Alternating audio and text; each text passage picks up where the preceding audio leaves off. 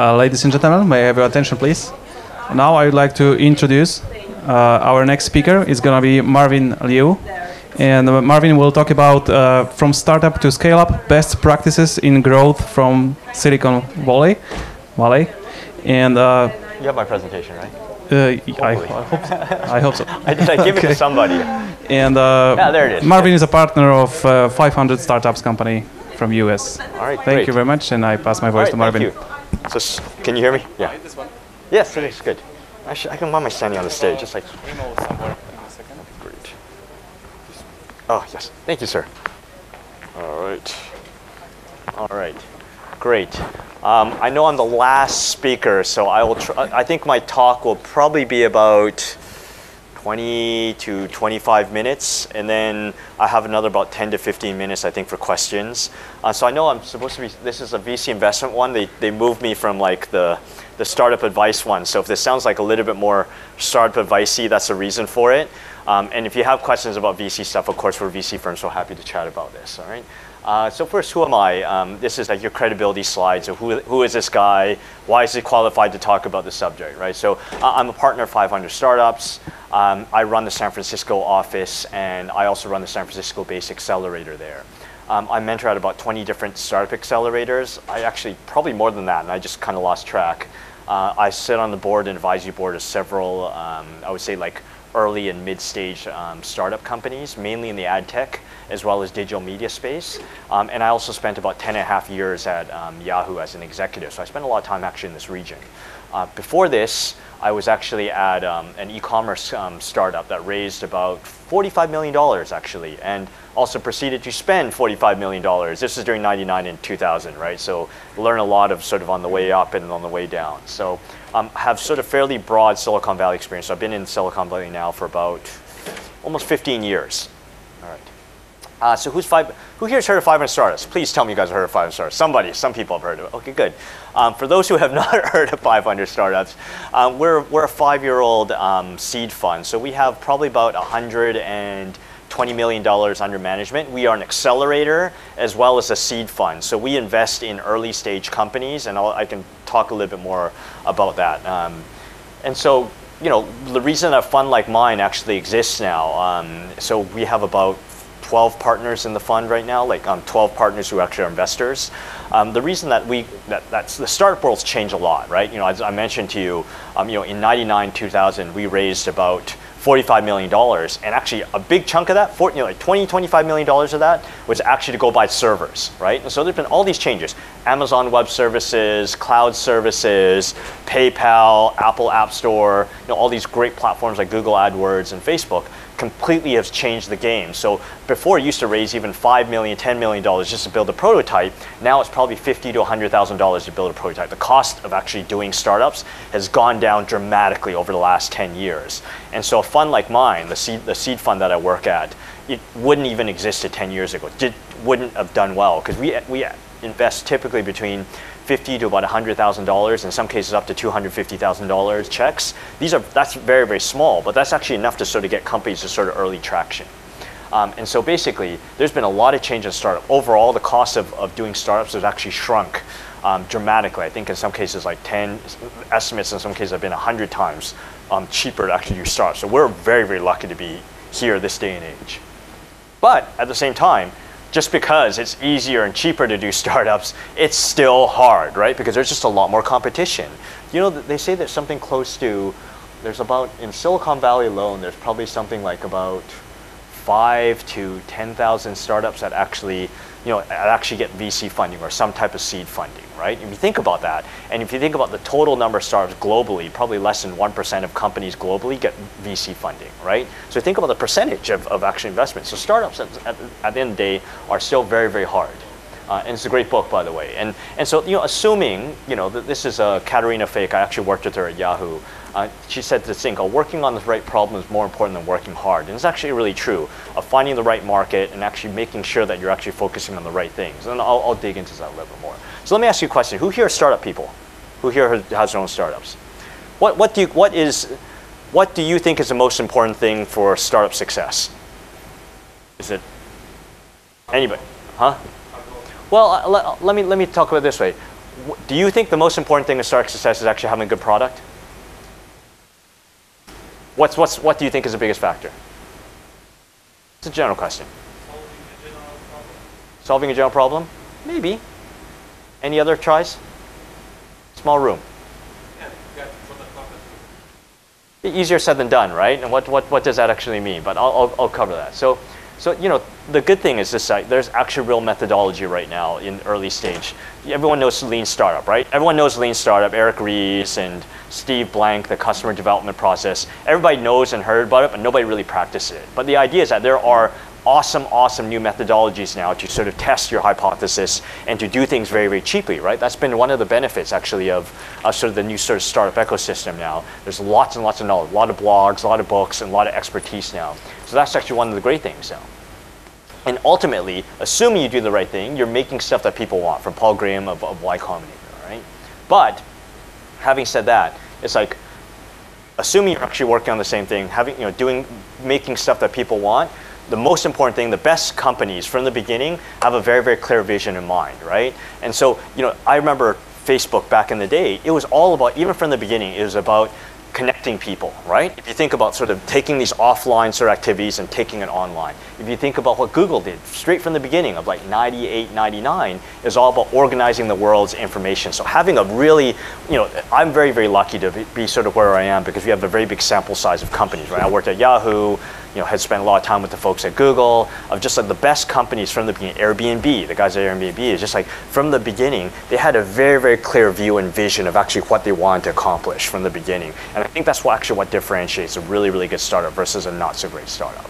And the other thing, once you actually figure out what this vision is this thing called language to market fit. And so it's like, how does a user describe what your product does and what your startup does? And so the example I use, for example, is dating sites, right? There's a big difference of finding a date versus helping your friend find a date, right? Or there's a big difference of actually hotel booking sites versus like hosting when you're an Airbnb, of how does a customer actually describe your product and the use of your product.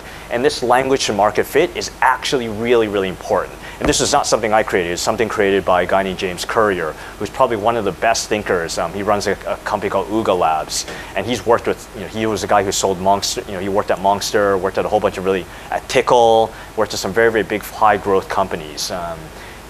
The other thing too is that ultimately, you know, in the beginning, and you remember my friend Mark talking about in the beginning, doing small things that actually don't scale, right? Like a lot of times you go and talk to these VCs and like, oh, well, this market might not be big enough. The reality is that you have to start with very, very small segments in the beginning to see if stuff is actually working first before you go and take it out further. All right, and that's actually one of the benefits of all these platforms, which I'll talk about afterwards, that allow you to do these micro segmentations, right? And so, you know, there's this question, I had a leading question, and this is from my boss. He says, you know, I'm appalled at the number of startups who say we spent nothing on marketing. Our customer acquisition is entirely organic, AKA I'm a marketing retard. In our opinion, and this is actually 500 Startups' thesis, is that having a great product is actually expected now, all right? All users expect a good user experience, right? If you think about when you launched an app 5 years ago, there were probably several thousand apps on the Apple App Store. There's 1.5 million apps on the Apple App Store now.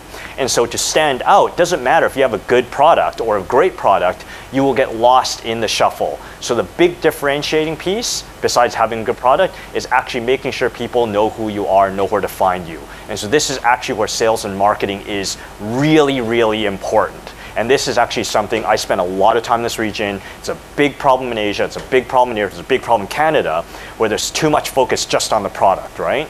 Like, we all assume the product works, all right? As a user, as an investor, I assume your product works. The big thing I think about is what is your customer acquisition strategy?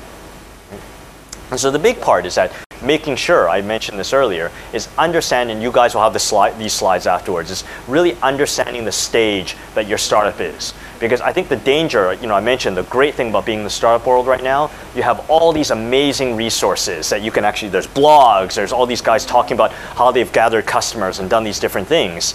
And that's awesome. But the thing is that I think if you're going and learning from like Airbnb or Dropbox or like PayPal or whatever, all these other awesome companies, like it makes more sense to go and understand what did they do the first year that they were actually in business. How did they grow the first year? Not what they did in year 5, right? Because your tactics are going to be determined by your scale and your audience space. And so if you're an early stage startup, look at what other early stage startups are doing to grow, right? Or if you're looking at very, very big successful companies, take a look at what they did like 3-4 years ago before they became very, very big.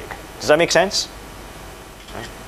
And so be really careful. Have a good filter for advice that you're getting. Have good filter for stuff that you're reading. Because a lot of times you're reading these, and there's tons of awesome startup books now. It's like, oh, we did this thing to grow, right? Dropbox used this great video, and they did this like sort of viral marketing thing. It's like, well, that might have worked very, very well for them because of the stage that they're in, because of their product line. How is that relevant for you? And you need to have that filter, all right? And also think about the stages. And the other part of this also, I actually think the big reason why, if you take a look at the growth of the best companies that have actually grown in Silicon Valley, Dropbox, Airbnb, PayPal, the list goes on.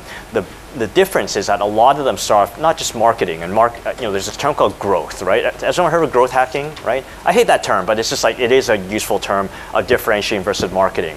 And the way you think about marketing, which is actually still important, in the beginning, it's actually about growth hackers, about finding your users, right? And that's actually really dependent on distribution channels. The other part is actually how you scale that going further is actually buying them. And that's where marketing is actually important. So in the beginning, growth hacking is really, really important for early stage companies. As your company gets bigger, marketing becomes more important, right? Because that's the only way you can actually control and build your business systematically is by advertising, right? Because you control the spend, and once you figure out your unit economics, you actually can grow and know, if I put in $1, I know I can get $2 out. That's actually how you grow sustainably, and that's why you raise VC money later on.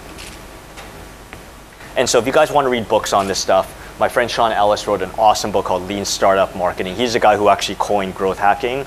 Awesome, awesome book. Ryan Holiday is also another book. So I give lots of really, really good book recommendations, and you can download them all on Kindle. So awesome books. And the other thing, this is a metrics that we think a lot about. This is created by my boss, Dave McClure at 500 Startups, is about using the R metrics. Acquisition, activation, retention, revenue, and referral.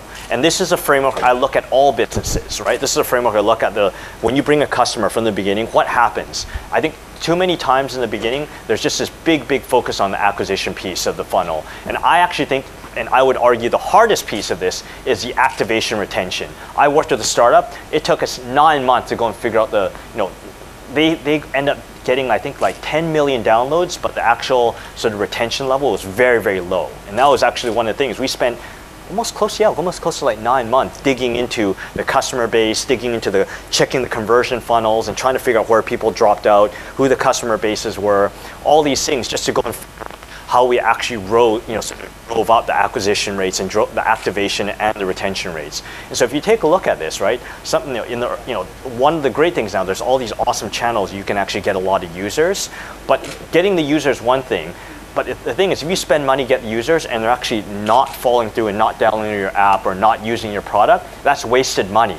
And so this is actually a great framework to go and figure out where people dropping out. And so this is actually I look at, I go and meet companies, both to help them, whether are portfolio companies or to evaluate companies. This is actually a big piece that we look at. It's like, let's take a look at what your conversion funnel looks like. Let's take a look at actually what's happening with your ARC metrics and where we think the biggest problems are and where we can actually help.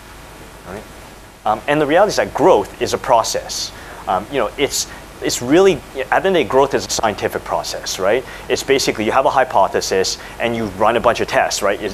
Are my audiences going to be here? Are they going to respond to this messaging? Are they going to do this better? This is actually, so when you go through this process of generating ideas, then you organize your priorities, you're testing them on different channels or messaging, you do analytics, and then actually optimizing this, and then sort of repeating it over and over again. All the best companies, right? And this is a great story I heard from Chamath Palihapani. He's actually was the first growth guy at Facebook.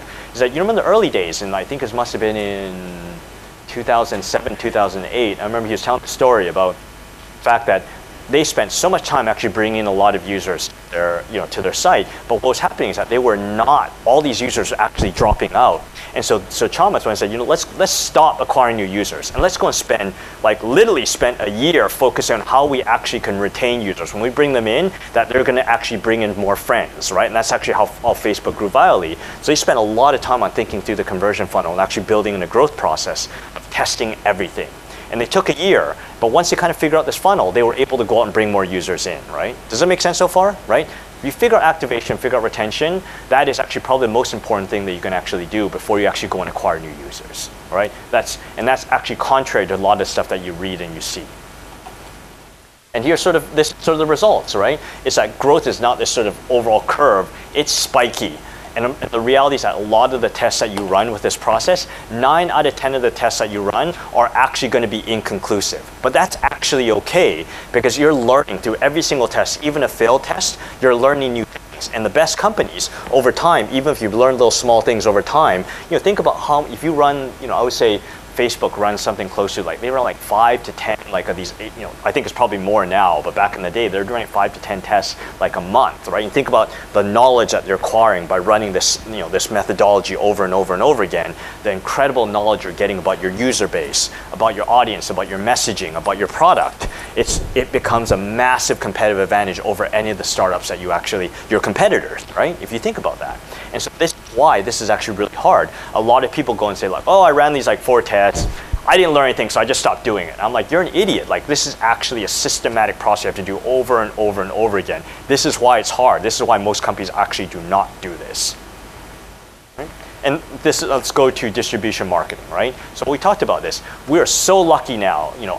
We raised $45 million back in 99, 2000. Half of it was to cloud, to services like buying ad servers and hardware and stuff. And the other part was actually spending money on advertising, because we did not have all these channels. How lucky are we now? Well, we have things like the Apple App Store, or things like I mentioned, Facebook reaches over 1.4 billion people. That number is probably bigger now, that you can reach so many people really cost effectively, or things like Google AdWords, or even now where I'm very excited about, you have platforms like WeChat, platforms like, these mobile messaging apps like KakaoTalk, or, there's just lots and lots of these, right? WhatsApp. All these reach several hundred million users a month. So there's tons and tons of channels. You can reach a lot of people.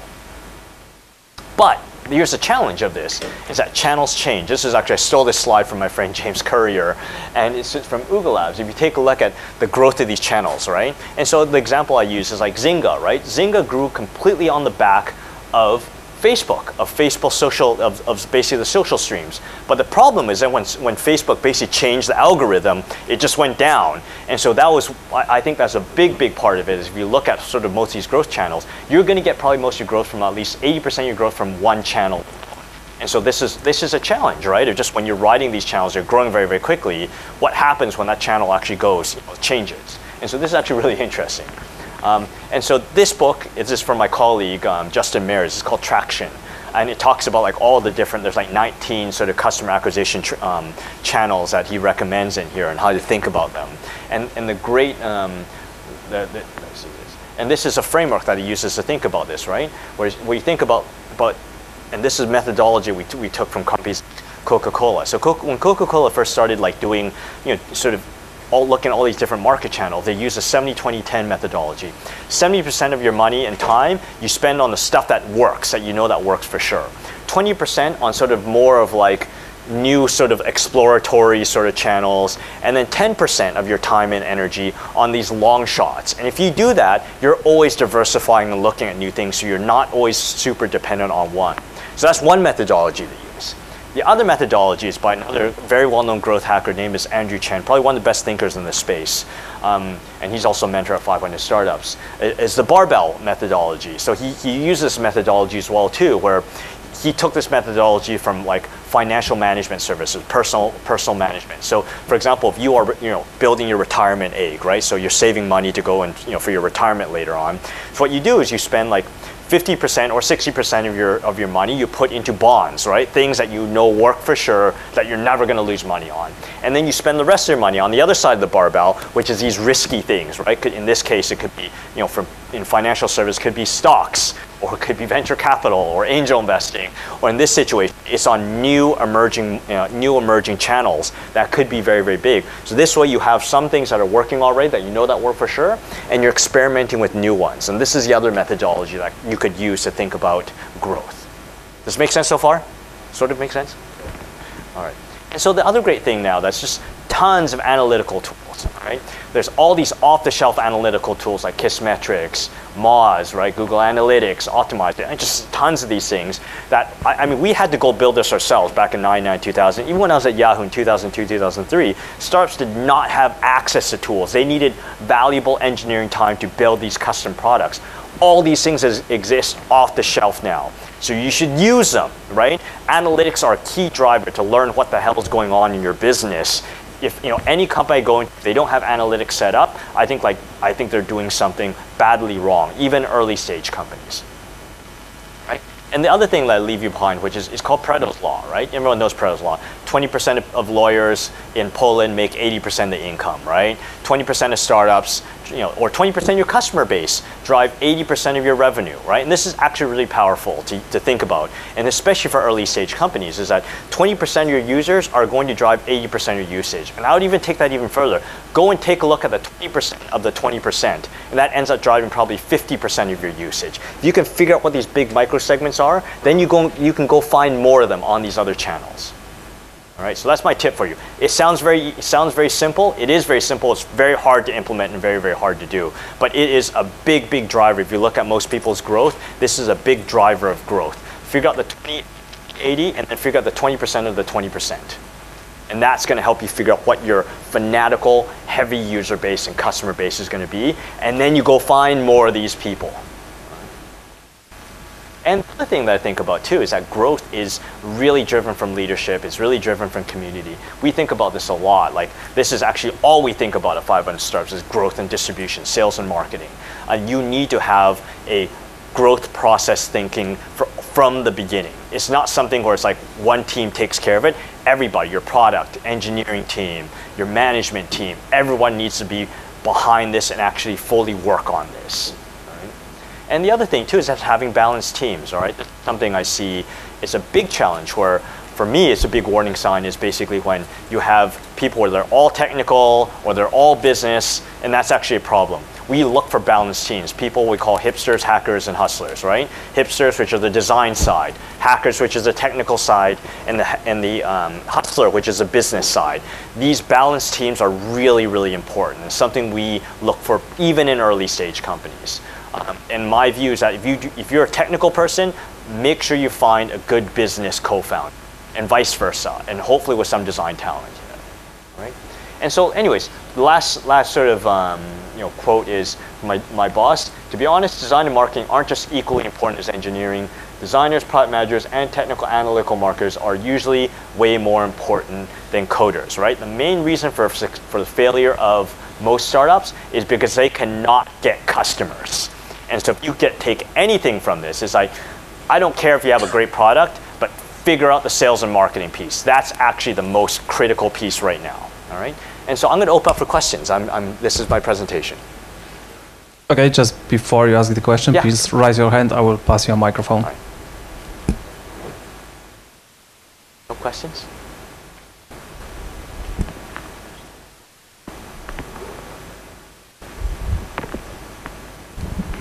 Hi, I have a question. Do you have any advice for someone who's looking for customers, like in the business of Facebook? So, building something that will have people who will use the product and the other people who will be, let's say, paying. So, for example, I'm thinking about travel industry. Yeah. So you're giving for free product, let's say like TripAdvisor is free for usage, Yeah. and some people will need to pay for it. So let's say owners of the hostels or hotels are the places. So do you have any advice how to approach, let's say, those people who will pay for those things? Yeah, I mean, here's my take is that. And this is a very Silicon Valley sort of view where it's like in situations like say it's advertising driven or it's like or what we call like freemium driven, right? You need a fairly big audience space to then monetize, right? My view is that and like this is Silicon Valley VC thinking where it's just like we care a lot more that you actually get the reach. I'd rather you focus on getting the reach first because you actually have very little value proposition going to these owners where it's like great, you have like 50 users. I don't give a crap unless there are 50 highly qualified users that will give you a lot of money. Right? And so I think, I guess I need to sort of understand a little bit more because I don't like to give general advice where it's like, oh, you should do this. I don't know enough about sort of what your what exactly the sort of specifics of your business. But what I would tell you, generally speaking, is that I think that the answer is it depends. The way I would think about it is that if you're driving leads that are very like high, let's just say these business owners would probably be willing to pay money for it if these leads like, give them like, say it's like $1,000 or something like that, right? And they'd pay like, well, I give you $100 and every lead is going to be like $1,000 sort of lifetime value. That's probably worthwhile. So I think it really depends on the value proposition you're taking to them versus if it's an advertising driven one and you have like 100 users, they probably don't give a crap, right? So it will depend. Does that sort of answer your question? Sort of, yeah. You're advertising driven or? Travel industry. Yeah. We are actually connecting people that they have some value that people are looking for. So let's say people with money, so travelers and people who offer some service. Either it will be a restaurant, museum, or some amusement parks. So I'll say like what will be the best approach is like going to some big organization who combine all those restaurateurs, people with restaurant owners, or going directly to restaurants and asking them for some. Yeah, I would say okay. Thank you for explaining. I would say in this situation, I would probably go directly to restaurants first because it's actually part of the customer development process. You're getting feedback versus trying to do this through like a third party. Because my view is that once you kind of have a general idea of just as you talk to hopefully several hundred restaurant owners, and this I'm using this example, right? Mm-hmm. Then you have a general idea of what the product is looking like. The way you scale then is like, okay, so assume you have the right product and you have the sort of fit, then the way you scale is that then go to a larger organization that has the reach of all these restaurants. But in the beginning, I actually think it's really important to go and actually talk to people yourself first. Okay, so if I'm talking about, because travel industry, of course, hotels. So before going to, let's say, booking.com, that they can share 25% of their money, it's better till I can afford it to go directly to hotels and make deal with them than going first to booking.com and telling them, okay, I would like to make deal with you and please. I always think, my bias is always better to go direct to the paying customer instead of going through a third party. It's just my view. Okay, cheers. Yeah.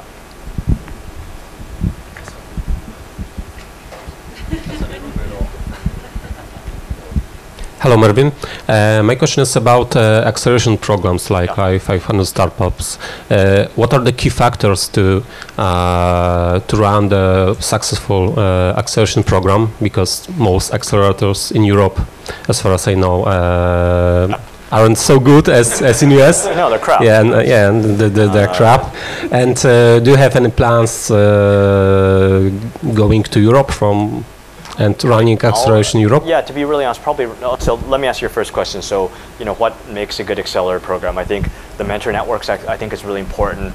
Also, the people running it, you hope that they've actually have some startup experience, right? I mean, the reality, that's part of the reason I think most corporate accelerators just suck because none of them ever have any startup experience, right? Like most of them, I'm not saying all of them, I'm generalizing, of course, right? So I think the mentor network's really important. I also think the people running the actual program itself. And then a lot of it is also just sort of what their focus is, right? Because I think like there are some that are focused just on B2B, and there's sort of programs like Techstars, 500 Startups, and YC that are very general. And so I just think it kind of depends. Like, and are they very hands-on versus sort of hands-off? YC is a great program, but they tend to be fairly hands-off versus sort of Techstars, which is very, very hands-on program. So I think it really depends on what you're looking for. Do we have plans for Europe? I would say probably not right now. We just opened up our San Francisco office beginning this year, so we're doubling down in the Valley. Maybe long term. Some people have asked before, probably not next year, but maybe the year after. But not clear, to be honest. I don't know. Yeah. But definitely lots of opportunities here for sure. You've presented a lot of frameworks, a lot of the Pareto rule, the old rules, the new rules. Is it you've accumulated all this knowledge and you're presenting it, or is there a place that I can find most of them? It's just stuff I've learned. You read a lot, you work with a lot of companies, you work with a lot of smart. I'm very fortunate to work with a lot of smart startups and sort of very, very smart business people, and just pick these things up. Yeah, so I wouldn't know there's like one place for it. I'm just lucky to have a good network. Yeah. Too bad. Yeah. I have a difficult question. Yeah, sure. there is a point in which you have to decide whether to continue doing what you are doing with your startup or quitting and having another go at something else. And most people delay that point as much as they can until it's so dead that it doesn't move. Right. What's your best advice? Yeah, that's a tough one, because I think everyone tells you about sort of like that's perspective of like don't quit and do this other stuff, and in my view it's just like there's this great saying I heard, it's like most startups fail not because they run out of money, it's but when the founders run out of energy. It's just like when you're getting up and you're just hating stuff and it's happening for a very, very long time. I think that's actually where having sort of either good investors and having good advisors is actually really helpful. So people who sit on the outside who can say, what the hell is going on, right? And can really sort of push you to sort of make a decision on that. And that's something that's just tough. I would say sometimes that's sort of not always. That's a tough one, right? And it's particularly so in Europe, where failure is a real issue. Both in terms of society and also in legal terms, in terms of bankruptcy and bankruptcy laws. It's really hard. I mean, it's probably the good news, at least in Europe. At least it's not Japan. They kill themselves in failure, right? So I mean, it's true. It's really true. Some startup entrepreneurs just like so. If you look at a lot of entrepreneurs in Japan, not necessarily just like tech startup folks. And it's really sad, but just like what they do is they actually take out insurance when they actually do their startup, and if they fail, they kill themselves so they actually can cover their family with the insurance. That's fucked up, right? Like I don't get that at all. So. I have a related question. I'm here. Yeah. What would be your advice when the startup loses its momentum, but basically everything seems to be working, but just losing the momentum? How do you, grow up again? Well, I mean, that's actually where in my opinion, that's actually where the R metrics are actually very, very helpful. Because that's where you figure out like why you're losing momentum, right? Is it because you've exhausted sort of the audience space and you had to push into a new audience space, or is it mainly just you're attracting a lot of people and they're just not filtering through to the bottom and falling through the conversion funnel? I think it's probably much longer much longer discussion and conversation, but I think that the reality is that I think that's why these frameworks are actually helpful to go and figure out where the problem potentially is. Does that make sense? Sort of. Do you have something specific? Yeah, I have specific, but that's even longer. Okay, I'll be here after. So. Any more questions from the audience? Flew all the way over here.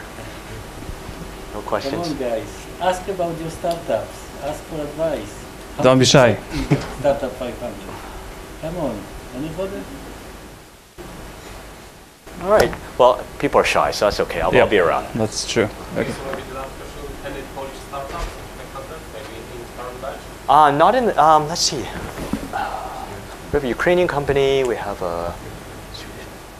Oh yes, we do have a Polish company actually. It's Device on the Cloud actually in batch 11. Thank you for the reminder. Yeah, that is true. Nina, that's a startup. So we do have one Polish company in batch 11 right now.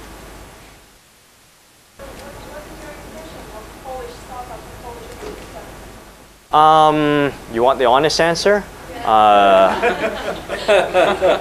I think there's a lot of really smart, talented people. I think the EU money has not been very well used here. I think a lot of the investors are retards here. And I also think the reality is that a lot of startups don't know what they're doing. Well, that's actually true every country, but I think the challenge is that there's a lot more focus for startups here on technical product over sales and marketing, but that's not just here in Poland, that's actually everywhere in Europe. That's actually a problem in my opinion. But generally speaking, the technical talent's amazing. It's also, people are very Western minded. I think people also have good work ethic. And so there's a lot of pieces here that actually make me very excited for the long term. In the short term, I'm less excited, to be honest. Partly because there's not a lot of downstream capital. That's a big challenge. And like I said, the EU money has been squandered here, in my opinion. And this sort of grant thinking of, it just does not, this grant thinking does not allow for like lean startup methodology. It does not allow a lot of things that actually should make startup sort of ecosystem thrive. but there's a lot of great talent here. And so that's actually a great starting point versus say, I don't know, Nepal. I shouldn't be, I don't know why I said that. That's like kind of saying. So to answer your question?